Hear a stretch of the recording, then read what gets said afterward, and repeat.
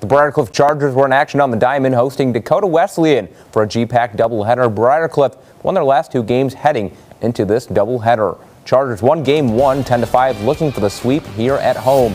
Ryan Riddle earning the start for BCU. It was Riddle who had the answer early on, fanning the batter for the big strikeout. He had 5 of those in 6 innings. Tigers here putting the ball in play, but it's scooped up by Will Hunt. He shows off the wheels, beating the runner to first, get out of the inning. Chargers looking to get in scoring position. Trey Rogers steals second, heads to third off the errant throw. That set up a big-time inning for the home team.